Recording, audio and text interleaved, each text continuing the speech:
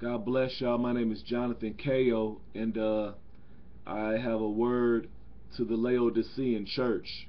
Okay, the Laodicean church is the lukewarm church that is neither hot nor cold. And God said Jesus, the Son of God, Jesus, God the Son, He said that He wished you be cold or hot, but you couldn't make up your mind, because He can rather deal with you in a way, that is just in His sight. But since you are still, not completely living for Him, that He will still vomit you out of His mouth because you make Him sick to His stomach. So that word spew, when He says spew, that means vomit. It means to vomit you out of His mouth. And it reads right here, He also spoke to the Laodicean church through the Apostle Paul in the book of Colossians, but it didn't really come off as a rebuke. But this is the word in Revelations. It says, "And to the angel of the church of the Laodiceans write, these things says the Amen, the faithful and true witness, the beginning of the creation of God. I know your works, that you are neither cold nor hot. I could wish you were cold or hot." And it's not like he says he wishes that none perish. So it's not like really his desire, but he's saying this. It's like God is saying that it would be easier to deal with you in this manner, because see, because he's not to be played with. You understand? You can't play with God's heart like you're some player and he's just some, like you're just gonna play with his love. You understand? Because he loves everybody, and like he's just some pushover, like a young female who people push over, or like a virgin young man who's just in a relationship. I'm trying to bring it to like how you're in a relationship with people and you just push them over, you just treat them like this, you treat them like that. Well, God, okay, He loves us, and I don't mean that in a carnal sense, but I mean that in the sense of agape, which is beyond the love that mankind has on their own. Okay, this is the love that is supernatural, that comes from on high. Okay, and this love that He has is for all mankind. Okay, He loves the sinners, and He loves the just, and He loves the unjust. Okay, He loves the saints and those who are of the devil, the children of disobedience. However, okay, because somebody could say, well, didn't you ever say that God hates? Yes, He does. He does hate. That's in Psalms. What is that? Psalms, I believe 50. But that word hate, it means reject. Okay, and the word love means choose. Okay, and so He's willing for you to choose Him. Okay,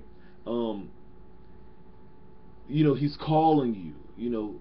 Okay, but you have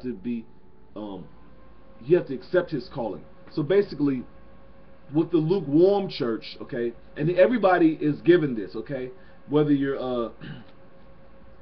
like it says, Jacob I loved, Esau I hated. Okay, now it didn't mean, and see, he didn't say that he hates the sin. He said he hates the sinner. Okay, so it's hard to interpret this if you're doing both. Okay, so he'll just put you in the category as sinner. Okay, he'll put you in the category as a Christian sinner.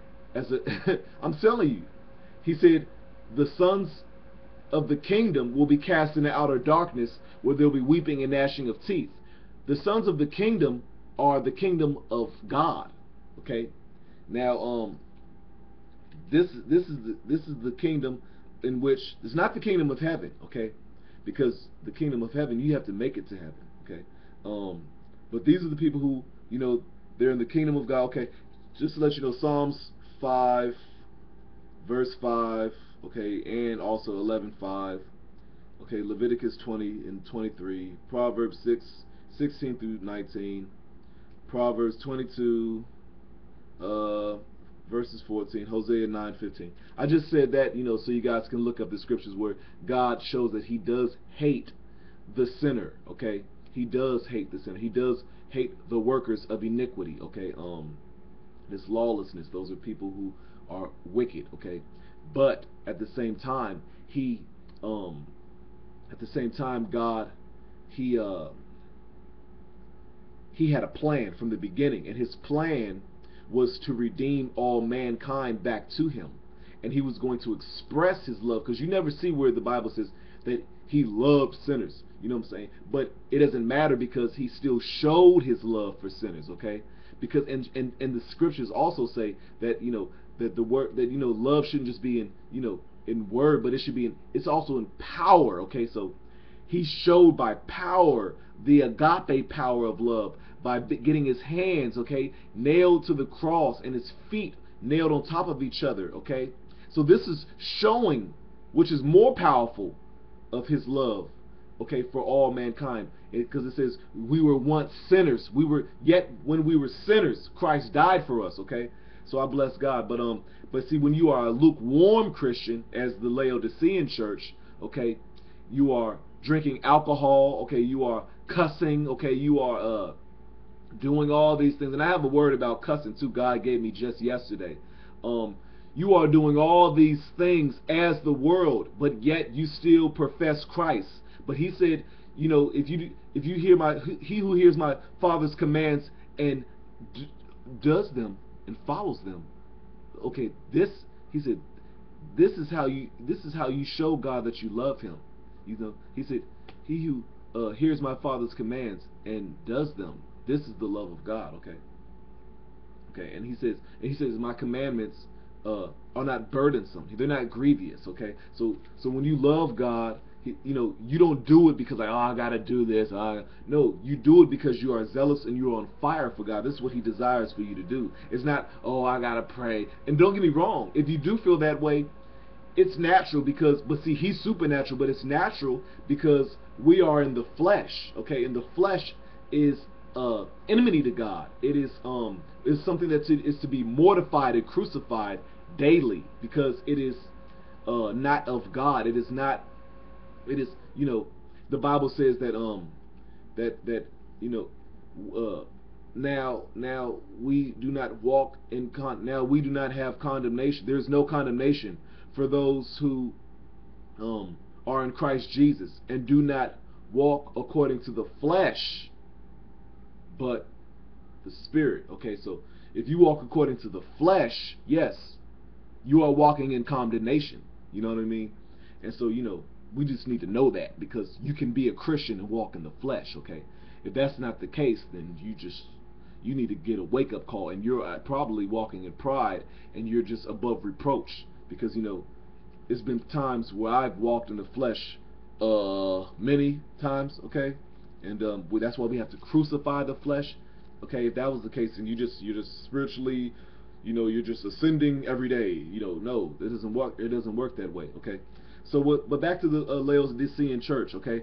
They don't necessarily crucify the flesh. They fulfill their desires, okay? They think they're rich. He says right here, he says, and I know your works, that you are neither cold nor hot. I could wish you were cold or hot. You know, so then because you are lukewarm and neither cold nor hot, I will vomit you out of my mouth. That's because you're making God sick, okay, to his stomach, okay? He has a stomach, okay?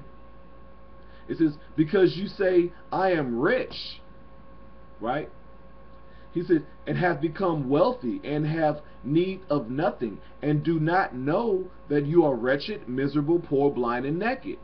He said, I counsel you to buy from me gold refined in the fire, that you may be rich, okay? And why? And that gold refined in the fire, I heard a man of God say, and this was accurate because it bears witness with my spirit, it's refined truth. It's divine truth. This gold refined is divine truth. And he said it needs to be refined in the fire, that you may be rich in white garments, that you may be clothed, okay? That because you're naked, okay? He says that you may be clothed, that the shame of your nakedness may. And see, a lot of y'all also are showing your body. When you see some of y'all like with spandex on, I mean, like you just look like you're wearing, you know, pink. Like you're painted in pink, okay? Or some of you might be painted in black. If you got black spandex, I can see the shape of your body, the shape of your butt, the shape of your hips, okay? The shape of your thighs, okay? How skinny and how wide your legs are. That's not my business. That's not the world's business, okay? To dress modestly is to wear that with a short little, or I don't want to say short even, because forgive me for that, but just a skirt or a long skirt, something that can hide that shame, okay? Because that God looks at that as shame, okay? And it says and you need to get the revelation of this, because I see tons of Christian sisters doing this, and they're causing men to sin. They're causing men to lust. It's a Jezebel spirit. Because Jezebel wore makeup. Okay, if you read that scripture in the book of Kings, okay, she wore makeup to seduce this king who God ordered to kill her. Okay, and she was eaten by dogs. Okay, they even ate her bones. Okay, this is witchcraft. We need to manipulate and deceive. Okay. That's deception, because that's not who you are. Even God is against weave. So many people especially my sisters, they're not gonna get this, because I've been doing this my whole life. Like, yeah, but that's why you are new. Like, you know what I'm saying? And like, we don't even realize that weave comes from Egypt. Okay, that's pagan. That's worldly. God, and it pulls people's hair out. Like, you know what I'm saying? When you see me, you see how I look. You see the eyes, the nose, okay? You see the hair, okay? You see my skin complexion. You see my roughy, scruffy beard. Like, you see me, okay? There's nothing hidden, okay? And when you start to do this, it's vanity, because it's not fulfilling anything that God desires. He made you the way you are, and be that. Walk in it and embrace it, okay? If your hair is that short, be that, okay? This is lukewarm too, because your desires aren't for God, but it's rather for the world, okay? And this is the lukewarm church. But we need to get a revelation, okay? It says, behold, I stand at the door and knock. If anyone, he says, and anoint your eyes with eye salve, that you may see. As many as I love, I rebuke and chasten. Therefore, be zealous and repent. Be zealous for God. Be zealous to dress modestly as a woman, okay? And to do that, because the Bible says that. And if you do not do that, then you're completely disobedient to the scriptures, especially if you know. Because the scripture says it's better that you have not known righteousness than to know righteousness, and to reject the holy commandments, okay? And to not do the holy commandments, okay? So you're walking in disobedience, period. And even if you continue to drink alcohol, okay? Like, I'm going to get to that, okay? But anyway, as many as I love, he said, I rebuke and chasten. And the scripture says in Hebrews, like, it doesn't feel good but for a moment, okay? But see, then we realize, because this is why we're trained. The scripture says we are trained through the rebukes, okay? That is a training, okay? See, we're in a time of a fluffy church. God rebukes me. Trust me. He rebukes me. You understand? He don't tell me all this stuff that I be seeing people put up on Facebook, and I'm like, what God are they serving? Like, the God that I serve? You know what I'm saying? He continues to rebuke me because he wants me to be prepared for his coming, so I can be perfect, okay, on arrival, and that I don't need to say, oh, forgive me for this, when he comes. Like, I'm already forgiven. I'm already walking in repentance. I'm already living perfectly as he desires, okay? That is how he says, be perfect as I am perfect, okay? He ain't coming back for you if you ain't perfect, okay? He's not coming back for a church with blemish. Now, there are two churches. People always say Philadelphia is the only one. No, check out Smyrna, okay? They were also without reproach, without rebuke. God only told them, listen, you're about to go through some turmoil. Satan's about to put you in jail for about 10 days, stuff like that, okay? So we need to be mindful of scriptures. Study to show thyself approved. A workman not be ashamed, okay? And a lot of us are shameful. We're quoting scriptures, but we're still in our sin. And we don't even recognize our sin as sin. And that is scary. And if you keep operating in this manner, God will place a delusion on you because you refused to heed the truth. Okay? And you refused. And you're glorifying and you're worshiping something else. The Bible talks about a stubborn person is an idolater. Okay? And if you're stubborn and you're not heeding the voice of God, you're operating idolatry, which is worshiping yourself, okay? He said, behold, I stand at the door and knock. He said, if anyone hears my voice and opens the door, I will come into him and dine with him, and he with me. To him who overcomes, I will grant to sit with me on my throne, as I also overcame and sat down with my Father on his throne. He who has an ear, let him hear what the Spirit says to the churches. And I bless God, I just want to get this out real quick. I just got kicked out of my church. Glory to God. I don't have anything against them, meaning anger or bitterness, you know what I'm saying? But this is also a testimony. As I was going to, because God gave me a dream of, I was killing zombies in this huge black Catholic looking church, and it was just black, okay? And I was with other saints, and we were shooting zombies, which are demons. We were killing them with rifles. And then after that, we stumbled upon my co-pastor at this particular church, and see, I didn't get the revelation, but you know, until later. But anyway, we stumbled upon him, and he was a zombie. Then he turned into the co-pastor, and I'm like, whoa, like the co-pastor, like. And then after that, he said, stop shooting. You know, he was a zombie. Stop shooting, okay? He said, stop shooting. Let me speak for a moment. And then when he started to speak, one of the brothers who was with me, you know, he's a very gullible person in the natural. He was swayed and went into a trance, okay, because he's a novice, you know, to a degree. And he went into a trance, okay. And when he went into a trance, I was like, wow, like he went into a trance. And then he kept speaking. He was just speaking, and then he started lighting up candles, okay. And I said, why are you lighting up those candles? He said, this is for the Manchurian Satanic Pentagonia Church. And see, this is because they operate out of once saved, always saved. That is doctrinal error, and that is a spirit of error. And when you operate out of a spirit of error, a spirit is a demon, okay? A spirit of timidity, that's a demon. And God told me when I was in this church to pray against the spirit of fear, okay? I have visions of hyenas, which are a manifestation of a spirit of cowardice, spirit of fear as well. And I seen a van. I had a vision of a van with the word fear on the back of it. Okay. Now, when I said, what are you lighting this up for? He said, this is for the Manchurian Satanic Pentagonia Church. Now, keep in mind the Manchurian candidate. Manchurian is, of course, a tribe of Asians, but it's also in the likes of mind control, okay? And that's what God was telling me, because the guy was under a spell, like I told you. He was like in a trance, the other brother. And so also there were saints who were all dressed in black, and they were black, not the race, but like the color black, like black. And they and it was blackness over them, and it was everything, the whole scene was black. And then I woke up and I was like, wow, like, you know. And this is because of doctrinal error, okay? Now, he's a zombie. This is like that, I don't know when I say this is that lukewarm, but it's like you're like the living dead, okay?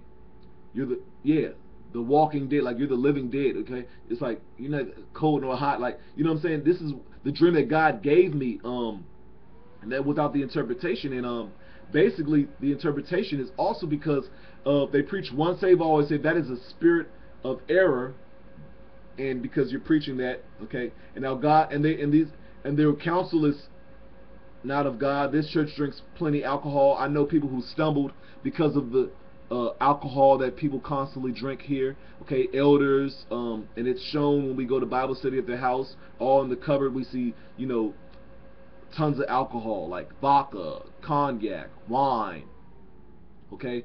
And I know novices who stumbled, you know, people who are cussing, okay, in the church. You know, like, this is a lukewarm church. I gave a word, I gave this word, okay? And I was like, nah, you know, like, they was telling me, like, you know, we don't receive it, and we're worried about your you know, and I made sure I spoke soft and gentle so it can be received, okay? Because it says in the scriptures, let your gentleness be known to all man, okay? So I had to do that to make sure it was received, even though it's a hard word. And see, I was even lied on after that. He was like, you know, that after the confrontation that we had, you know, and I'm like, wow, like, he emailed that to me. And it's just amazing. But I give God glory and I rejoice, because this is what we are to do. We are to get kicked out of churches, okay? You know, people, if you read the Bible, people was getting kicked out, okay? They were getting kicked out. They were banned from cities. Forget a church. They were banned from cities. You understand? So you know what I'm saying, we got to do more in the body of Christ. You know what I'm saying? We got to be courageous. We got to do more in love. But we don't even have to say in love. We just need to do it in love, okay? We don't even have to say, I'm doing this in love. Like when he told me he's kicking me out of the church, him and the elders and other men are like, they agree that I leave the church.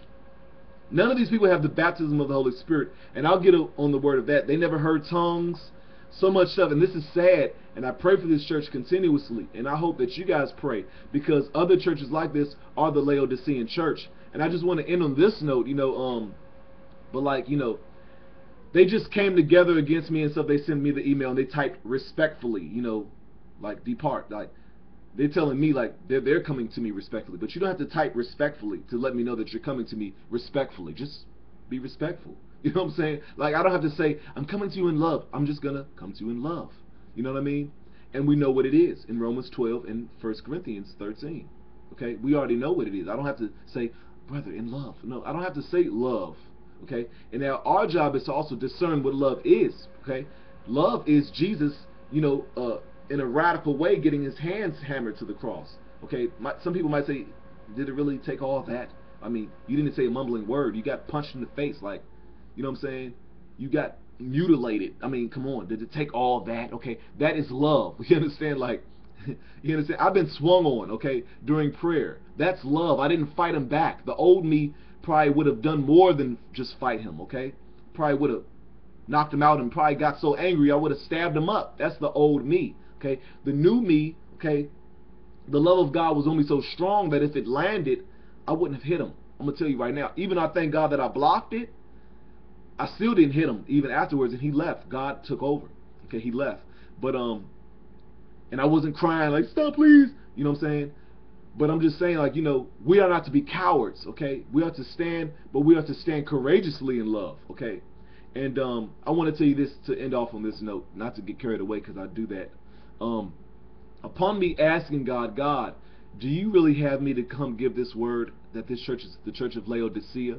Now, momentarily, within very short minutes after I asked God this, even if a minute passed, okay, as I was walking very short blocks away from my church, I passed a church and I saw, because the church had glass windows or glass, a clear through see-through door, I saw a huge movie screen of the whole congregation looking at football on a movie screen. Okay, now they were dressed in football jerseys and stuff like that, and I was like, wow, amazing confirmation. Amazing confirmation. This is last week, last Sunday. You understand? Okay, you'll see the date in which when I put this video up. You understand? This is fresh, okay? I'm gonna put this video up as the 26th of January, okay, 2013. Like, this is crazy. So then after that, I went up. I felt compelled to go up to the church. I went into the. I knocked. I opened up the door. They're looking at me like, who's this young black man? Like, because this is mostly, whatever. And so I go in there. They're looking at me like I'm crazy, like I'm out of line, like, who are you? And I say, where's the leader? Okay. The man says, the pastor. I said, where's the pastor? He said, he's, you want me to go get him? I said, no, I said, are you a leader? Who are you? He said, I'm an elder. I said, I just want you to know that you are the confirmation that God gave me. You understand? When I just asked God, does he want me to deliver the message to my church that they are the church of Laodicea? And this man said to me, well, I don't know who Jesus' favorite football team is. Don't you know, my spirit was grieved because we think this is a joke. This is the house of prayer.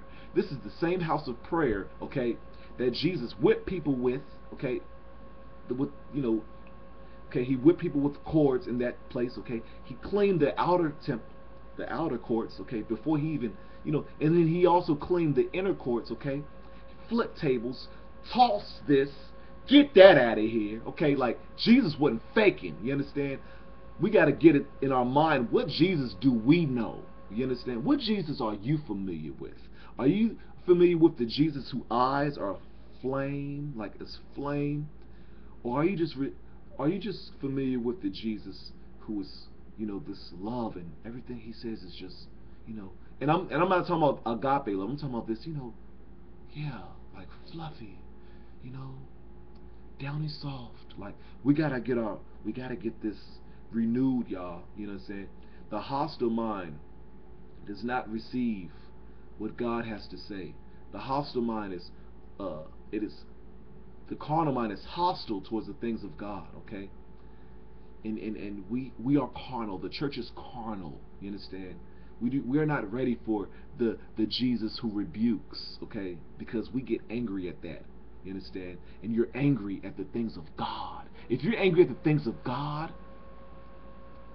really seek God, man. This is dangerous.